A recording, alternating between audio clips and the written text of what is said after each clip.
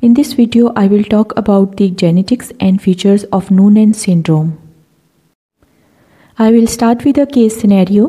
An 11-year-old boy was referred by his GP for investigation of his short stature. He was born on 50th percentile for height, but on presentation was below the 3rd percentile. As a baby, he suffered from gastroesophageal reflux, recurrent vomiting, and failure to thrive. He walked at 22 months. He was thought to be a clumsy child and was diagnosed as dyspraxic. Journal physical examination revealed a prominent chest, low posterior hairline, and small volume testes. His born age was 8 years. Now, question number 1 for this scenario is, what is the diagnosis? Select one answer only.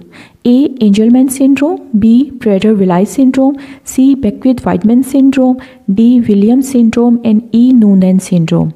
And the correct answer is E, that is Noonan syndrome. Question number 2 for this scenario is, what other investigation is essential? Select one answer only.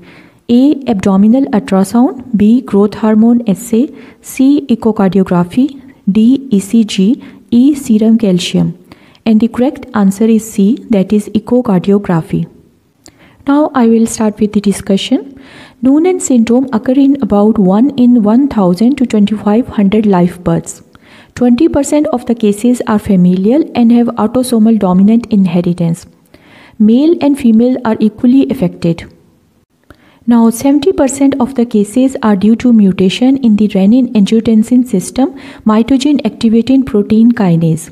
50% of the cases are due to missense mutation in PTPN11, a gene which is present on chromosome 12 for non-receptor protein tyrosine phosphatase SHP2.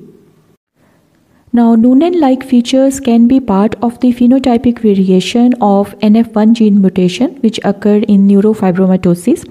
This is possibly as a result of common involvement of the renin-angiotensin system mitogen activated protein kinase pathway in both these diseases. Prenatal diagnosis of Noonan syndrome should be suspected in fetuses with normal karyotype, edema or hydrops, and short femur length. Now I will discuss the clinical features of Noonan syndrome.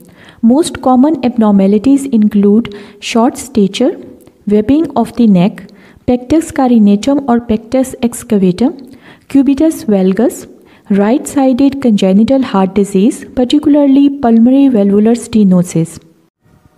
Now, Noonan syndrome has characteristic faces which include hypertelorism, epicanthal folds, downward slanting palpebral fissure, ptosis, micrognathia, and ear abnormalities.